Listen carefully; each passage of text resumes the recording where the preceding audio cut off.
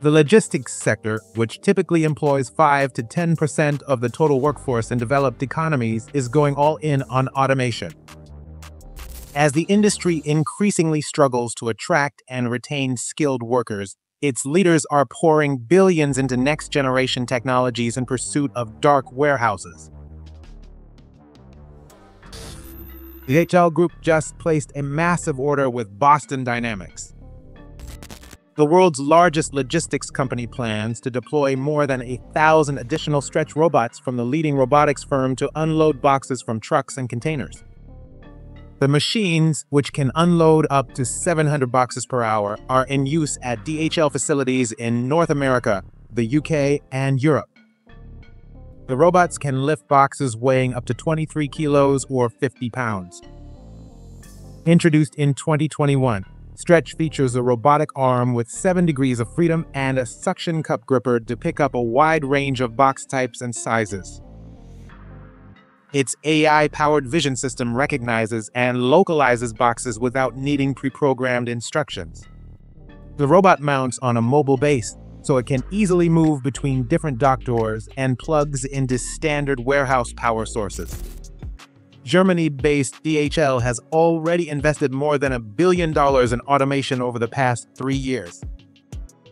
The company has deployed more than 7,500 robots, 200,000 smart handheld devices, and nearly 800,000 IoT sensors across its global network. With its extensive air, sea, road, and rail network, the logistics giant operates in more than 220 countries and territories.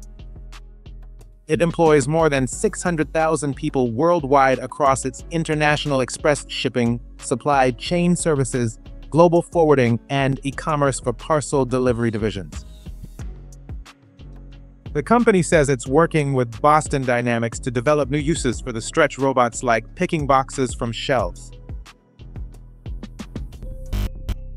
Amazon's new robot, Vulcan, doesn't look like a person or move like one. But it's doing a job that until now only people at Amazon could do. Amazon has begun deploying what it calls the world's first warehouse robot with a sense of touch at its fulfillment centers in Spokane, Washington, and Hamburg, Germany. The dual-arm robot, named Vulcan, uses force sensors and artificial intelligence to handle and organize inventory with human-like precision. Our hands are one of those most amazing parts of our bodies. And it's that physical intelligence, that physical AI that we're trying to give to the Vulcan robots. According to Amazon, the robot can navigate through cluttered environments, gently stow items, and adjust its grip based on object characteristics. With the new Vulcan systems, the associate would be working within their power zone for their whole shift, which will make better body mechanics. Their muscles will be less tired at the end of their day. One of the robot's arms features a camera and suction cup for identifying and extracting items, while the other utilizes a spatula-like tool to make space within storage bins.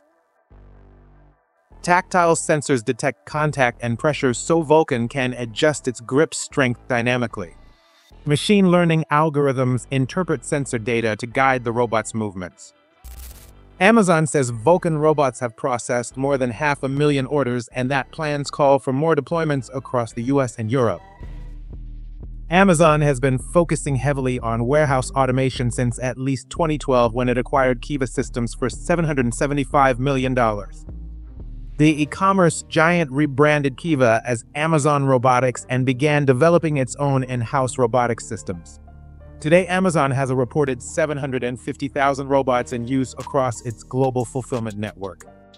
The company has built entire fulfillment centers around automation, often referred to as robotic fulfillment centers. Amazon credits automation with reducing delivery times, cutting costs, and handling seasonal peaks like Prime Day and the holidays. The company was one of the first to explore humanoid robotics for logistics when it began testing Digit by Agility Robotics in 2023 for repetitive tasks like moving empty totes. Oregon-based Agility has been live streaming its flagship humanoids at work during industry events like ProMat and Automate 2025 in Detroit. The newly upgraded Digit robots operate for up to 4 hours on a single charge. They can dock themselves to charging stations independently, reducing the need for human intervention. They're also sporting enhanced limbs and end effectors. Founded in 2015 as a spin-off from Oregon State University's Dynamic Robotics Lab, Agility Robotics is reportedly finalizing a substantial funding round of around $400 million for a $1.75 billion valuation. Agility opened its new factory called RoboFab in Salem, Oregon that's designed to manufacture more than 10,000 humanoid robots annually. Agility is competing with perceived leaders in humanoid robotics like Apptronik and Silicon Valley-based Figure AI, which is reportedly in advanced talks with UPS for a major contract. The global logistics giant, which employs nearly 500,000 people, is said to be considering the startup's flagship bipedal robot, the Figure 2, within its logistics operations.